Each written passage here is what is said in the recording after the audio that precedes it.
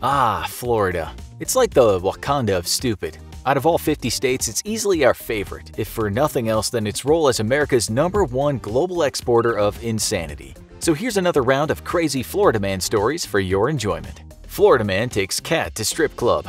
Despite many strip clubs being named things like Pussycat Lounge or something similar, they have a very strict no pets allowed policy. That didn't stop Florida man Everett Leggs from trying to enter Emerald City Gentlemen's Club with his pet cat. Perhaps it was the cat's birthday because Leggs insisted on being allowed entry, and when he was barred from entering by security, he promptly called 911. Even after deputies were already on the scene, Leggs kept calling 911 and was eventually arrested for disorderly conduct and misusing 911. Florida man arrested for fighting drag queen with tiki torch runs for mayor.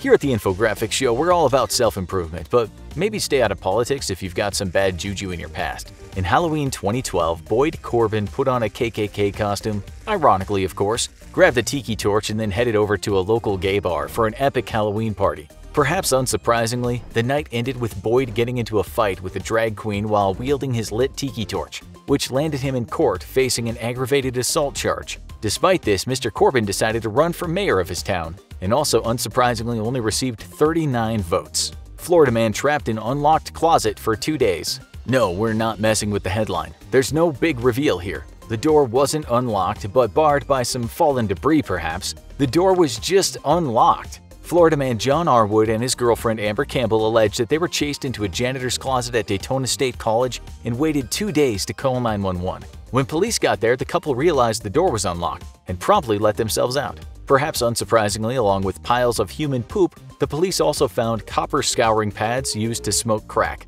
So likely the couple didn't wait 2 days to call 911, so much as that's how long it took for their crack supply to run out and them to sober up enough to call for help. Except the door was unlocked the entire time. Florida, don't ever stop being you. Florida man calls 911, asks for ride to Hooters. Florida man Jonathan Hinkle wanted a ride to Hooters so bad that he called 911. But wait, because he had a good excuse. His grandmother was in the parking lot and had just suffered a stroke, so he desperately needed to get to her. Okay, you might think that's kind of a legitimate reason, except upon arrival, deputies scoured the parking lot and nearby locations for 3 hours before finding the grandmother at a completely different location. Unsurprisingly, she had not called anyone for help and had not suffered a stroke. Mr. Hinkle was arrested for misusing 911. Florida man arrested after botched amateur castration surgery. We've warned you multiple times here on the Infographics show to stay off the dark web. And this next story is what happens when you don't listen. Florida man Gary Van Ryswick had a strange fetish for castrations, but not as in wanting it performed on himself, but rather to be the one performing it. With absolutely no medical training whatsoever, Mr. Ryswick found a willing participant on a dark website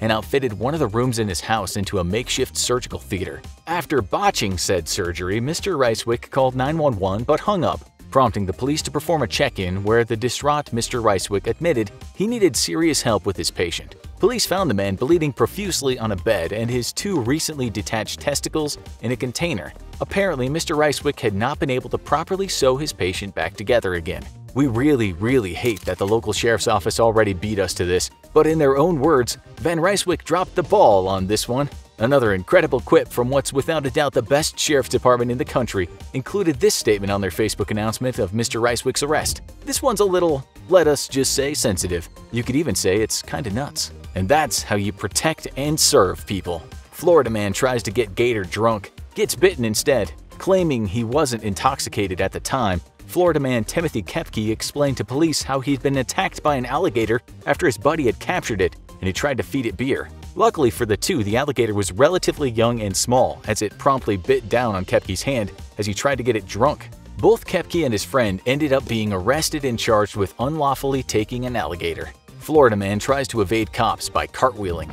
After being seized by police for blocking traffic, Gianfranco Fernandez managed to wiggle free of the police attempting to arrest him. Rather than take off running though, Mr. Fernandez had a different strategy. He began cartwheeling in the middle of the street. Turns out cartwheeling isn't a very effective escape method because police almost immediately tackled him and took him into custody, where he faced charges of battery on law enforcement officer and resisting arrest. Florida man dies after cockroach eating contest. In North Korea, a cockroach eating contest is what they call a buffet, but in Florida, a cockroach eating contest being held by a local pet shop turned out to be lethal. The competition, held by a reptile pet shop in Deerfield Beach, came with a grand prize of winning an $850 python. Personally, we do our best to stay away from large snakes, but in Florida, eating a bunch of cockroaches to win a snake is what they call a pretty sweet deal. Dinner and a prize. The contest had between 20 and 30 contestants, which is a figure that just blows our mind. We figured maybe 4 or 5 people would be willing to partake, but then we remembered, oh yeah,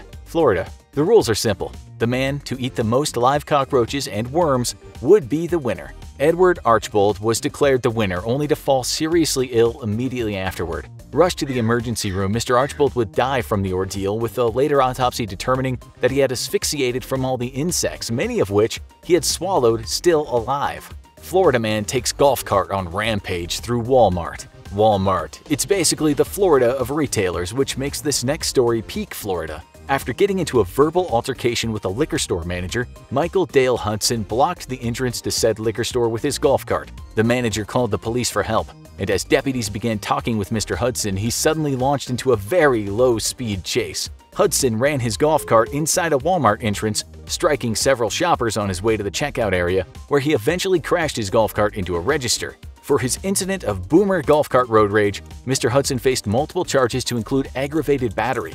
No mention if Mr. Hudson was on drugs or drunk at the time, but nobody, and we mean nobody, drives a golf cart into Walmart completely sober. Florida man attacks ATM for giving him too much money. You know what? We don't even have a punchline for this one. The story is exactly what it sounds like. A Florida man using a Wells Fargo ATM promptly threw himself into a fist fight with the machine when it gave him too much money by accident. Shockingly, the man was not on drugs or inebriated, simply very irritated and running late for work. Florida, you take our breath away. Florida man attacks girlfriend with ketchup. Arrested for domestic battery, Florida man Jacob Peter Wagman accused his girlfriend of infidelity as he woke her up in the middle of the night by pouring ketchup all over her and yelling, "That's what you get!" When police arrived to arrest Mr. Wagman, he denied the incident, despite having ketchup all over one side of his pants. The couple unsurprisingly had previously been warned by law enforcement and even arrested for battery against each other, though the charges were dropped. What may be surprising is that police suspected no drug or alcohol use was involved in the incident, just regular old Florida crazy. Florida man too busy road raging to realize he's driving into a tornado. Recording his daily commute on a dash cam, Florida alpha male Anthony Joseph Cherokee was too busy yelling at other drivers to realize he was driving straight into a tornado. Angered by traffic slowing down and cars pulling over, Cherokee ranted and raved at his fellow commuters, utterly oblivious to the fact that the reason they were slowing down was because of a massive tornado directly ahead. Cherokee survived the incident because there's no justice in the world, and will likely go on to create entire generations of Florida man offspring. Ready for the original story? Check out most crazy Florida man stories, or check out this other video instead.